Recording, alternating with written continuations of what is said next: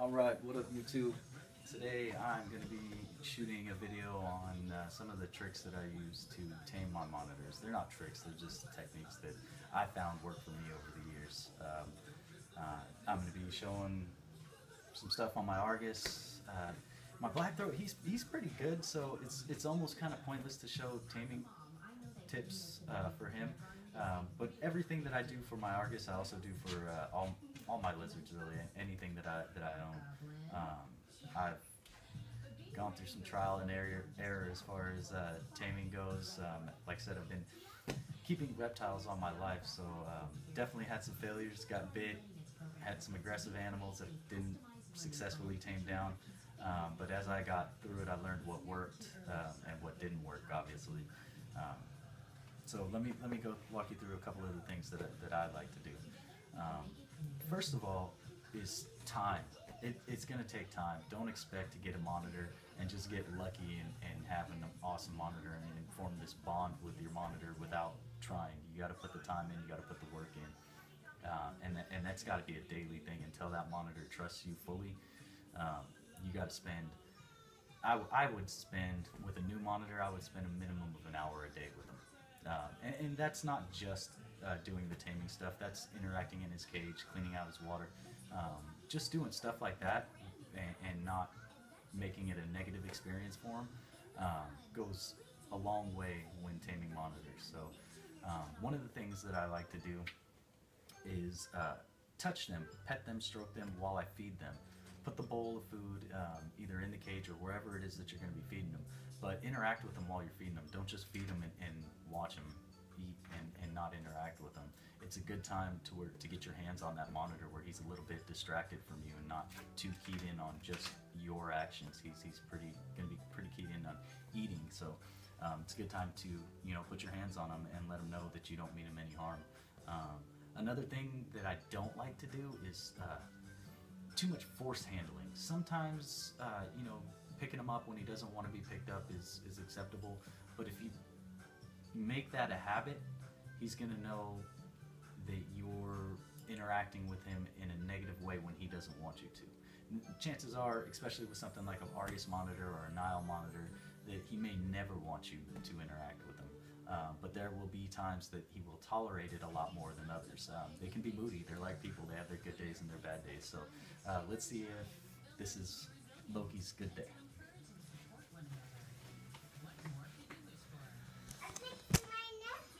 You fix your necklace, babe? Alright, so here's Loki. He is looking around his cage. He wants some food. I'm going to open it up and feed him and show you what I do when I feed him. You've probably seen it in one of my other videos of my daughter touching him and me touching him. See, instantly, he's an Argus monitor, so instantly he's going to react negatively when I open the cage. You can see that the tip of his tail isn't super curled, so he's not super pissed off. I know he's puffing up a little bit, but you can see that he's licking around. He's interested in what it is that I'm doing because he knows that I bring food. So let's see if he'll let me actually touch him. Oh, you're okay, buddy. You're alright. See that tail curling? He's getting a little bit more aggressive, but he usually doesn't bite, so I'm not too worried. You're alright, buddy. You're okay. You're okay. You're alright. Okay, come here. You're good, bud. Come on, let's eat. So I'm going to get him some food, and I'll show you the difference when he has the food there. So he's got the food. And see how he's way less aggressive when he's got the food. He's keyed in on the food. He's not worried about you touching him too much. At this point, he already trusts me. This may be harder to do in the beginning stages, but work at it and it'll pay off, I promise you. Another thing you can do is wear a t-shirt around your house while you're working, sweating it a little bit, maybe wear a t-shirt to sleep, and then ball it up, or you can lay it flat, doesn't really matter. But put it in his hide. Wherever he sleeps at night, wherever he feels safe, goes to feel safe, put your scent in there. Take a pair of socks, doesn't matter if it's a t-shirt or socks. Socks are kind of funky, so I'd like to use a t-shirt more than socks, but do what you got to do. Put your scent in there. Let him know that your scent means safety. So you can see just how tame he is. when he's being fed. This does happen sometimes when he's not being fed, but usually he protests quite a bit more. And another thing, read your monitor signs. Get to know your monitor, and most monitors have things that they do to let you know that they're upset. They'll turn sideways to give you the biggest profile they have. They'll inflate their throats and hiss. That's an obvious one. Another one is, like I mentioned before, the tail curling around. If their tail is curled pretty tightly, that means they're getting ready to whack you. It's like loading a gun. They're just cocking it. So you know, if their tails curls up, back off a little bit. Give them some time. Come back later and try again. You got to be patient with these guys, especially with something like an Argus monitor. But these little tips, you know, spending time, stroking him while he's eating, the t-shirt thing, and talking to him even really kind of calms him down. I noticed. What's something else that I like to do? Just open his cage up. I like to open his cage up and stand in front of it. Talk to him, not even touch him, just talk to him. Put my arms in the cage, put my arm close to him. He'll start to hiss and curl his tail, so I'll back off a little bit until I see that tail uncurl, which is usually just a matter of inches, if that. You know, if I back up, even if I'm right in his face 2 inches away, if I back up just 1 inch, he realizes, okay, he's not coming at me anymore, he's going the opposite way. And then I'll leave my hand there for a while, and he'll start to lick it and crawl around. He hasn't crawled up my arm to try to get out of the cage or anything like that yet, but you can see how well this works, this petting. And you know, this is good for you too. I mean, if you want to interact with your Argus monitor, feeding time's a great time, because this is going to be the most positive interaction that you're going to get with him, probably, especially when you're just getting them and they're young. I heard they tame out quite a bit when they're older, and they accept a little bit more of your presence without protesting so much, without all the hissing and all that good stuff. But I've never had a Argus monitor. This is my first, so like I said, I'm going through trial and error with him too. It's all been successful so far, because try to make everything as positive as possible for him, and that's big for aggressive monitors, or not even aggressive monitors, but flighty monitors, monitors like Argus monitors and Niles. Making those experiences positive is going to pay off big time. So if you guys have any tips for me on taming Argus, I'm more than willing to try just about anything, unless it's, you know, comes off negative right off the bat. But let me show you Odin now. I'm going to close Loki's cage up. You've been a good boy, bud. You've been a good boy. I like to tell him he's a good boy. You know, try to use the same language with him when you talk to him. If you're doing something positive, if he does something positive, let him know. Say good boy or girl or whatever it is you want to tell him. But keep it simple. You know, you don't want to throw big words at him or long sentences. Just a few things that he's going to recognize, like good boy, when I pet him, good boy, good boy. See, he's going to hear that good boy while he's being fed.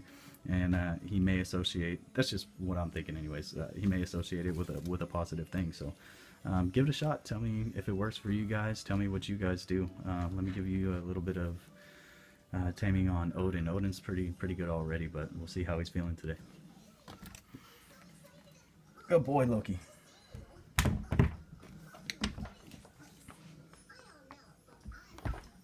Sorry for the shitty video. Closing up the cage.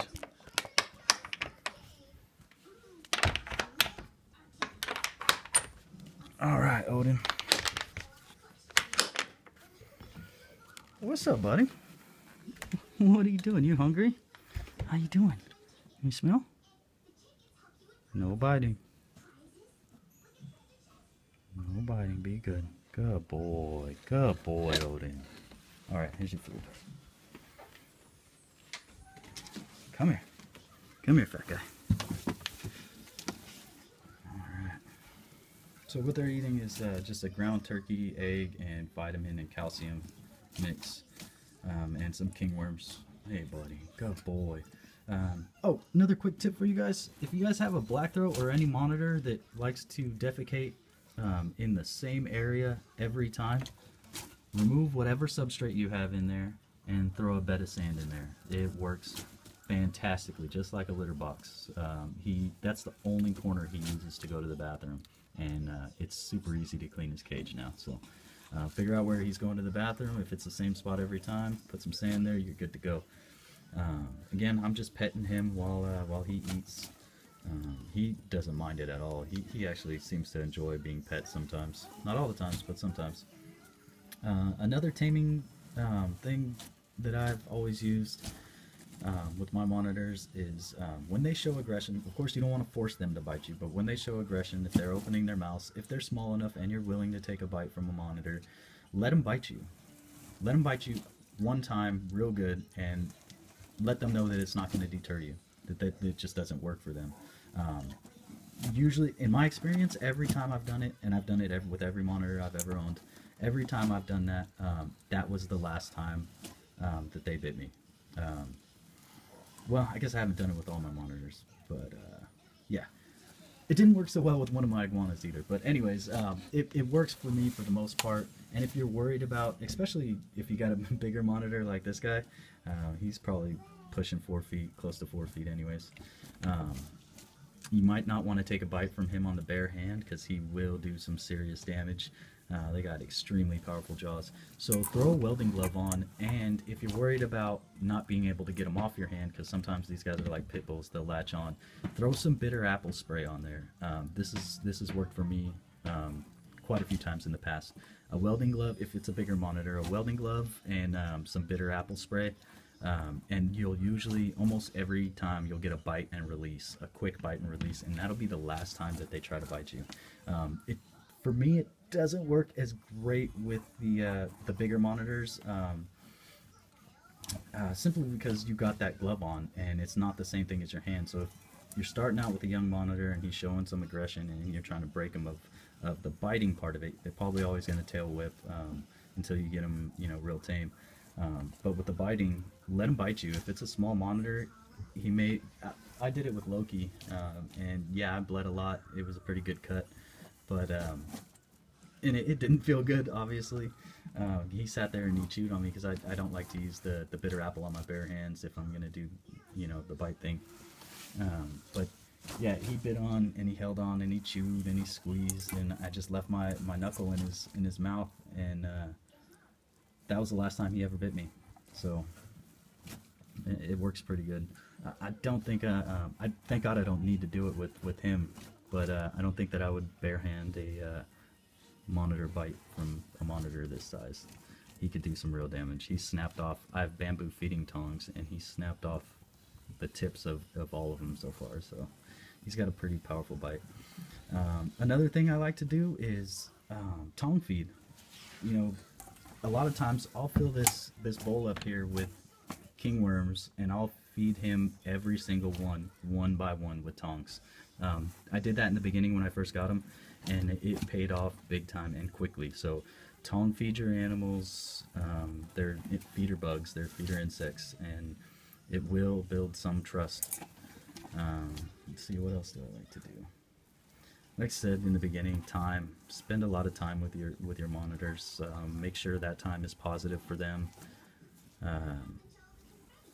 Let them see you working in their cage, changing their water.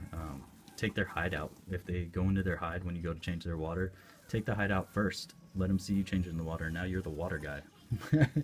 Do whatever it is that you think works, and let me know what works for you guys. Post a vid. I'll take a look at it, and yeah, let me know what you think of this. Thanks, guys.